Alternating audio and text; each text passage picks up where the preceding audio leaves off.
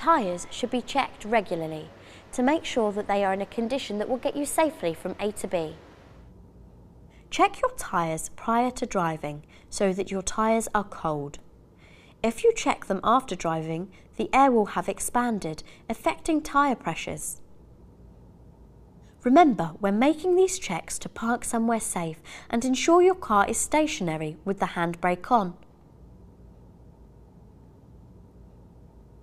Check the condition of your tyres by feeling for any lumps and bumps which could cause deflation or worse, a blowout.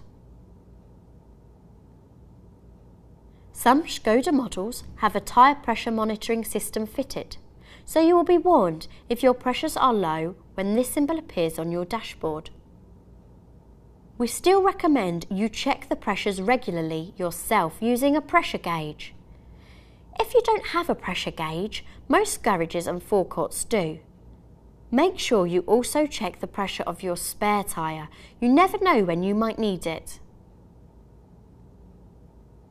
You can find a guide telling you what your tyre pressures should be on the inside of your fuel cap, including what pressures are needed when carrying heavy loads. Škoda. Simply clever.